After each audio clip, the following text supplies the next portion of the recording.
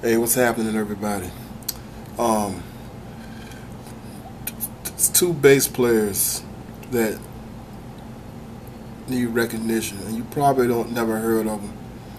First one is James Jamerson. James Jamerson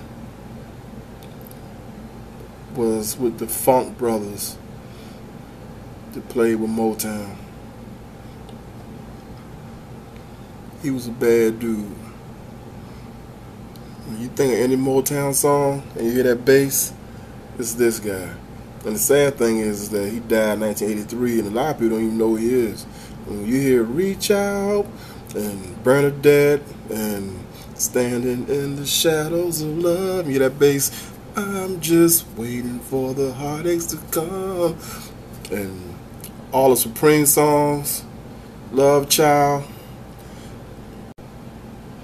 all the Jackson 5 songs, all the Temptation songs, you know, you hear that bass line, that's this guy.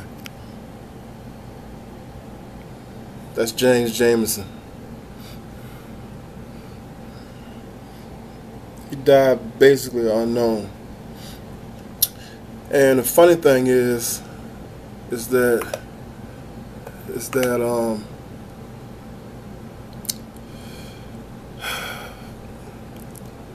I was reading about him,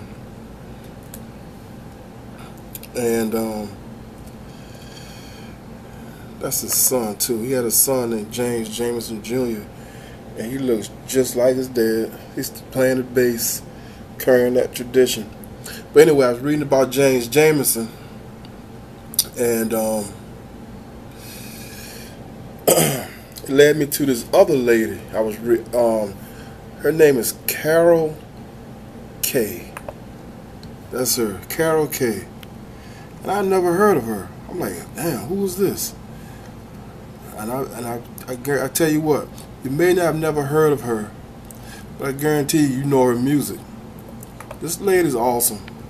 She was a looker too back in the day. That's her when she was younger. But this lady played with all kinds of people. That's her right there back in the day. She played with Sonny and Cher, the Beach Boys. That's her right there, Kaye. She played with all kinds of people. She played with the Beach Boys, Phil Spector, The Doors, Richie Valens, Frank Sinatra, Nancy Sinatra, Glenn Campbell. This lady did TV shows, theme shows. She did. I was reading. She did Good Vibrations. She did a lot of stuff, man. Like old TV shows back in the day, like Mannix and Mission Impossible. So anyway, I'm gonna put a link to a couple of these videos. But once again, Kaye and James Jamerson. That's him right there. Peace. Check them out.